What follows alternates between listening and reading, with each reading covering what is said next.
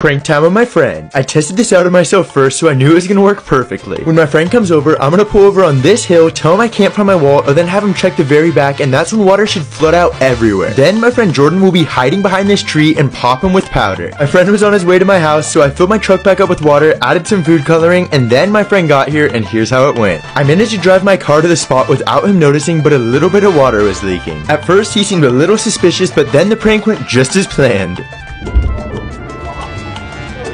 Wow. No,